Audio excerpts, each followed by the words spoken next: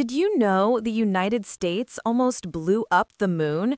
It sounds like a villain's plot, but in 1958, it was a very real, top-secret government plan. It was the height of the Cold War. The Soviet Union had just shocked the world by launching Sputnik, and America was falling behind in the space race. Desperate for a show of force, the U.S. Air Force developed a study of lunar research flights, better known as Project A119. The mission was simple and terrifying.